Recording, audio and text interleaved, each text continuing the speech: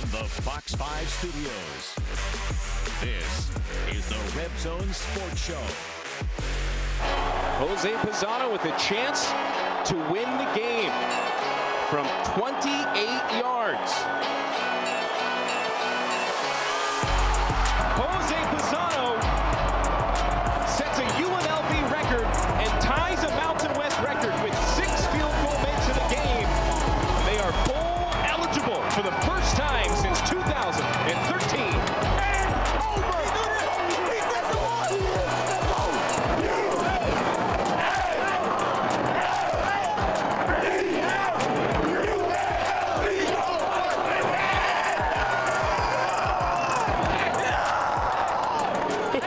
Coach, that's got to be the best Red Zone intro ever here at Fox 5. Welcome, it's the Red Zone. I'm your host, Paloma Villicana, joined by UNLV football head coach Barry Odom. UNLV won a nail-biter last night against Colorado State, 25-23, improving to 6-1. It's been 10 years since the Rebels have played in a bowl game, 29 years since they've won a conference championship, in UNLV all eyes on winning a Mountain West championship this season. 6-1, undefeated at home at Allegiant Stadium. It's been a big week here in Las Vegas, Coach. Yeah. What are your thoughts on last night's win? Well, so happy for our kids, and they showed tremendous mental toughness and resolve, and guys made plays down the stretch when we absolutely needed it, either a third down conversion, and then the play of our special teams was huge throughout the course of the game. We stayed in it, you know, got behind there in the first half, but just kept staying the course. Made plays when we needed to. Third down defense was huge. Offense being able to extend on third downs, running the ball there late, and then some plays in that 2-minute drive on the way we were able to protect the quarterback and get in position to go kick it to win it. Huge for our team. Yeah, a lot of highlights last night to show on both sides of the ball, but how about some highlights with your family after the game, post-game? I think I mentioned, you know, you may have been hugged 100 times last night post-game. How good did it feel, that support here in Las Vegas? Well, it's awesome. I mean, Vegas has become our home, and, you know, we've been fortunate that the number of places that we've been in coaching, we've had a lot of those people come visit the first few home games, and you know, excited for our team, our program, our city, our university, and to be able to capture some of that. Worked so hard, the organization worked so hard to get into a moment to have our student athletes have success, and there's not much like that. Seeing the kids excited, understanding that the work they've put in, we're getting some results from those things, and again, the grit and resolve that they showed to come away with a tough win. Really excited for our kids. Yeah, you said preseason Las Vegas is going to be a college football town, and it is a college football town as UNLV improves to 6-1, bowl eligible for the first time since the 2013 season. Let's head out to Allegiant Stadium tonight and look at the highlights from last night. The Rebels come out in their pink uniforms in support of Breast Cancer Awareness Month. UNLV looking to stay undefeated at Allegiant Stadium this season, getting ready to take on a Colorado State team coming off a 31-30 thriller over Boise State. Well, after a scoreless first quarter, Jose Pizano would boot a 42-yard field goal and put the Rebels ahead 3-0 to start the second quarter. The Rams and Rebels would trade field goals in the first half. Colorado State's 31-year-old kicker Jordan Noyes would tie it up 3-3. Next Rams possession, Rams in the red zone. Braden Fowler-Nicolosi pitches it to Avery Murrow, who rushes left for his first touchdown of the season. Rams take a 10-3 lead. UNLV's defense coming up big on third down in the first half. Jackson Woodard with a big third down stop. The Rams would settle for another field goal and take a 13-3 lead at halftime. UNLV gets the ball to start the second half, and talk about a big night again from UNLV's special teams. A 34-yard kickoff return from Donavyn Lester, giving the Rebels great field position to start the second half. UNLV's drive to start the second half would end with a 43-yard field goal from Jose Pizano. The Rebels trail CSU 13-6. Pizano would score another field goal for UNLV, this time from 25 yards out, and the Rebels trail the Rams 13-9. Colorado State trying to get tricky. Fowler-Nicolosi throws right to Torrey Horton, who lobs it deep into the hands of Jackson Turner. His third pick of the season. Massive momentum swinger longer in this ball game. Turner's INT would lead to a Rebel TD. Donavyn Lester's 7th rushing touchdown of the season, 22nd rushing touchdown of the season for UNLV. The Rebels take their first lead of the game, 16-13 after 3. Pizano would kick his 4th field goal of the night, and the Rebels extend their lead 19-13 over the Rams. Colorado State responds on the next drive. Fowler Nicolosi airs it over the middle to Justice Ross Simmons. Simmons able to break free into the end zone, and Colorado State steals the lead 20-19 with 3:49 to play. Rebels bring out the special teams unit again on the next drive. UNLV with all the confidence in the world for number 18, Jose Pizano, who would boot his 5th field goal of the night from 46 yards out. Rebels back on top, 22-20. This game is coming down to the wire, but we saw another huge 3rd down stop from Jonathan Baldwin all over Torrey Horton. And the Rams' Jordan Noyes would boot a career-long 55-yard field goal to give the Rams a 1-point lead, 23-22 with 40 seconds to play. Jaden Mayava would complete back-to-back 20-yard passes to Ricky White and Jacob De Jesus to set the Rebels up in field goal territory. Jose Pizano, with ice in his veins, can kick a field goal from the Las Vegas Strip. Game over. UNLV wins 25-23 and is going bowling for the first time in 10 years. Allegiant Stadium goes wild for number 18, Jose Pizano, who kicked a school record 6 field goals in last night's win. Jose, what an amazing finish to tonight's game in front of your family. How special for you tonight. School record most made field goals in a game with 6. What was going through your mind in that game-winning field goal? I honestly just was like, whoa. I just knew that we were going to be able to drive down the field and just get into field goal range. So I was just kind of preparing myself mentally, as that's kind of my job. I only get so many reps in the field, so I have to be able to execute them every time. Your teammates screaming for you. How good does 6-1 feel right now, knowing that your team is going to a bowl game for the first time in 10 years? It feels amazing.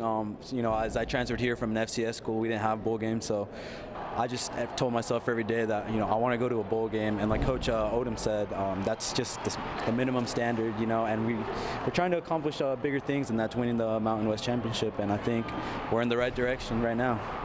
Your family in the stands tonight, you told me it's a dream come true to play in this stadium. How special is tonight's win for you? Very special. Having my family, my wife out there, it's just amazing, you know, being able to play in front of them. Nothing can beat that.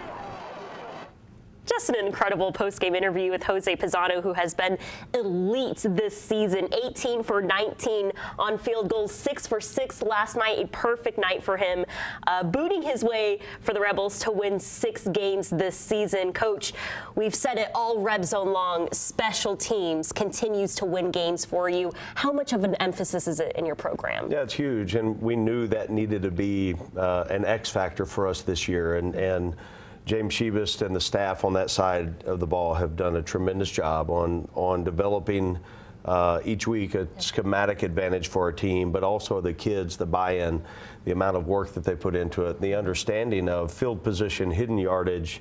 You know, so huge those points were yesterday. You know, you get down in the red zone, you come away with points every time.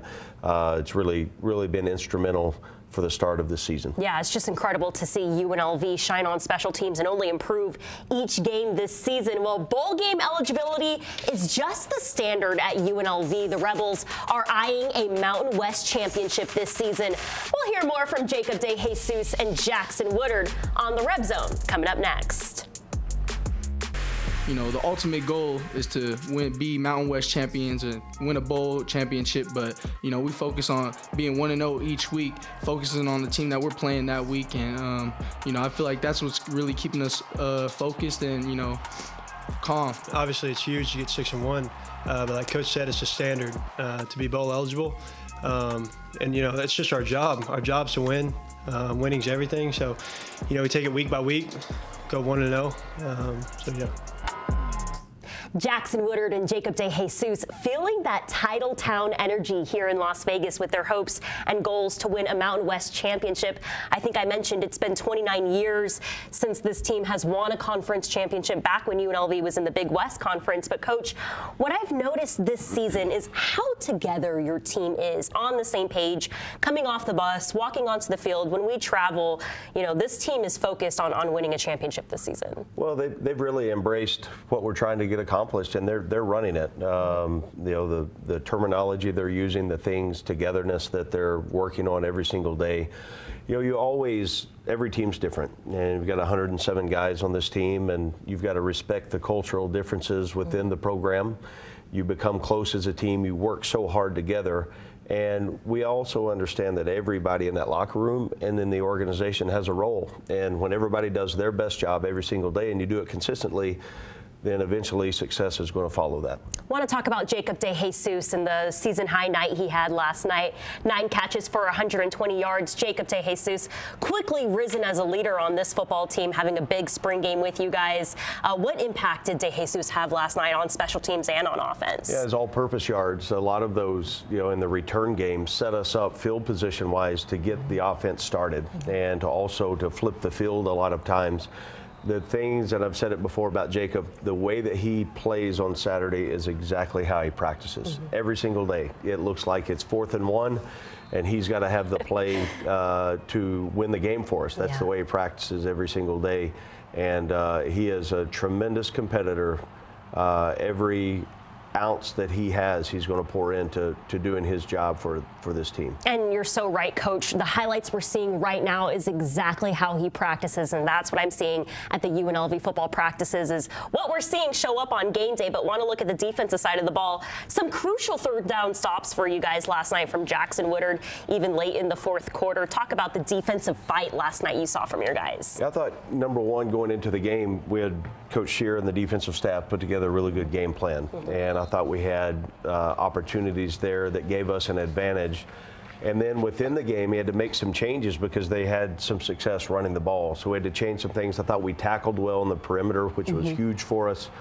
We defended the deep ball a lot better last night or yesterday on progress that we've made in that area. And I thought we played better collectively as team defense looks on eliminating explosives, getting hats to the ball, and then making in-game adjustments. I thought our kids did a nice job of fixing issues once they presented themselves. And then again, 3rd down stops were huge for us. Yeah, Jackson Woodard coming away with a season-high 14 total tackles. Defense once again playing lights out last night at Allegiant Stadium. Well, coming up next, we're going one-on-one with number 4, Donavyn Lester, who has racked up 7 rushing touchdowns this season. The senior running back opens up to me about how his father's battle with dialysis and prostate cancer has made him into a strong leader and football player on the football field. Beautiful one-on-one with Donavyn Lester coming up next on the Red Zone. You look at the UNLV football players and you see a confident group of young men playing for each other, playing for Barry Odom this season. To little kids here in Las Vegas, I'm sure they look like superheroes out on the football field. UNLV running back Donavyn Lester has been a star for the Rebels this season, flashing his huge smile in the end zone 7 times this season. The transfer from William and Mary opens up to me tonight on how his father's fight with cancer and battle with dialysis has led him to write 2 children's books, hoping his story can make an impact on and off the field. I've had my best games when my parents have been at the game. I'm just super excited that they can come to a lot more games. You know, my dad, him having kidney failure, it was hard for him to come to games because he had to be on dialysis a certain amount of hours in a day. But since he got a kidney transplant, it's easier for him to come up to games. And it's a lot cheaper to get a flight to Dallas to Vegas instead of Dallas to Virginia. So it's great seeing them, you know, at a lot more games. And when I'm on the field, seeing them in the stands give me hope, give me courage, give me strength, you know, to continue to do what I do on the field. Your father getting sick, how did that change you and make you into a stronger person? You know, it's hard seeing, you know, my dad, you know, have to be on dialysis for 4 hours a day, or, you know, seeing him have heart attacks or go through prostate cancer. But some things he always told me was he always just wanted to see me play football. And like I said, just seeing him in the stands, everything that he went through, you know, a lot of people don't make it through that. So seeing the strength and the courage and the him being brave throughout everything that he went through, you know, kind of correlates to, you know, how I perform on the field, because I know that he went through a lot worse stuff.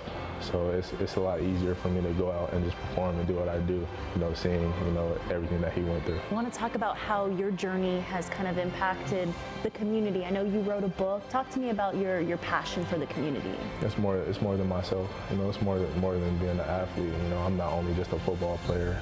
I want to, you know, inspire others to be the best that they can be, whether that is, you know, just talking, going to schools, reading books to kids, or that's just giving, you know, free crayons and stuff. So in my books, I want to incorporate, you know, how much, you know, being a charitable person and being more into the community, you know, has helped me throughout my life, because it's great to see, you know, I want kids that want to go to college and want to play football do better than what I'm doing right now.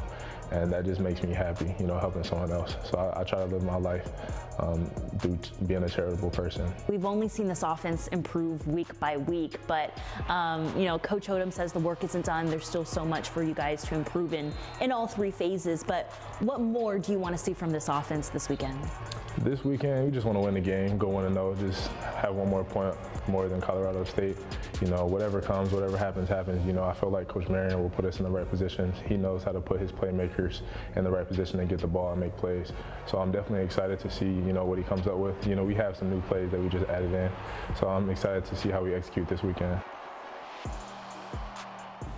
Beautiful story tonight from Donavyn Lester. Coach, this is really my favorite part of the Red Zone, is diving into these guys' stories and hearing about Donavyn's father and his sickness and how that's only made him a stronger person. You know, just so inspiring to see. But what kind of man is Donavyn Lester in your program? Well, he's certainly a tremendous, as you see, just the quick piece on just a little bit of his background. Such a great story, mature beyond his years, and such a selfless player in our program that has become a tremendous leader. And his actions every single day, you know what you're going to get. A great worker and a tremendous teammate, and is turning into one of the elite ball carriers in college football. Yeah, I want to look at his 2023 stats right here. 7 rushing touchdowns this season, 3 on the road against Reno, and 1 last night against the Rams.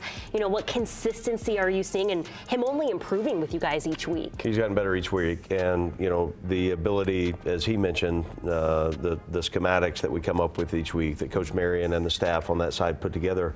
Our kids have done a great job on picking that up, putting new things in, new wrinkles in that's going to help our offense, and he's running so physical. He's getting behind his pads. He's got tremendous speed. You saw that last week in, you know, the long run that he had, but he can run between the tackles. He can break it outside in the outside zone world, and then he's a great pass protection guy on third downs if we need to, and he's got good hands out of the backfield. He's got everything, and such a great player. Yeah, 6'2", 215 from Plano, Texas, a big running back who has been a star this season for UNLV. Well, the Rebels are back on the road for the next 2 games. Fresno State on the 28th and New Mexico on November 4th. We'll hear more from Coach Odom on the 6-1 Fresno State Bulldogs and how the Rebels will look to win 6 straight in Fresno. The Red Zone returns after the break. UNLV football on the road for the next 2 games, packing their bags to Fresno State next Saturday. And then the following weekend, they'll be on the road in New Mexico, 2 road games. To me, Coach, your team looks locked in and really focused on winning a Mountain West championship this season. We need a great week of preparation. We understand the importance, the focus that it takes to go on the road in this conference and win a game against a really, really good team.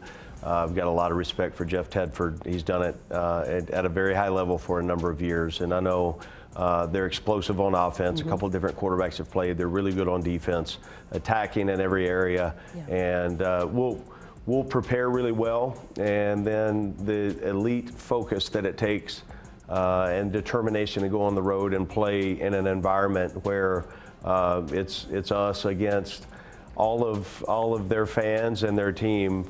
It'll be a great week for us. Yeah, this is some highlights from their last win on the road at Utah State, 37-32. The Bulldogs are rolling this season, Coach. What sticks out to you on tape about them? Well, I think on offense, you look at what they do. They've got a great game on the ground. They've got a really strong rushing attack. And then through the air, they're both quarterbacks that have played here of late are making great throws. They've got a good group of receiving core. And then I was really impressed with their offensive line in the games that I've watched so far on them. So a quality team. Should be a great showdown, and it'll be the late game. It'll be a lot of fun for our guys to be able to play under the lights. 7:30 p.m. kickoff. I already have some Rebel fans texting me that they will be at this game. But speaking of Rebel fans, Coach, I want to give a big thank you to Rebel Nation out at Allegiant Stadium. Coach, what has the support been like for you and your Rebels this season? Yesterday in the stadium, we could feel it, and that's so exciting for our team, especially when we needed it down the stretch. They were loud on third downs, and it was an environment that I think will continue to grow, and I'm so thankful for the progress we've made in that area, and our fans have made a difference in the way that we have played. I'm so thankful for that. Yeah, just great to see Rebel Nation so strong at Allegiant Stadium and on the road this season. It's been a sea of red in Reno and everywhere we go, so we can't wait to see Rebels fans next Saturday on the road in Fresno. We'll see you next Sunday on the Red Zone.